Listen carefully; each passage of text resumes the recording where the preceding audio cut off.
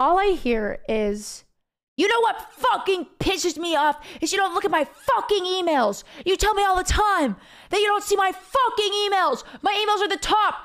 And then she goes, look me in the eyes while I'm talking to you. Look at me.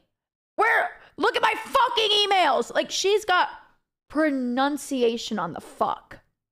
Like, she is yelling at this dude in the middle of this bar. Oh yeah, I felt for the guy. Oh, it only gets worse. It only gets increasingly worse. So by the time this argument happens, I'm done with my glass of wine.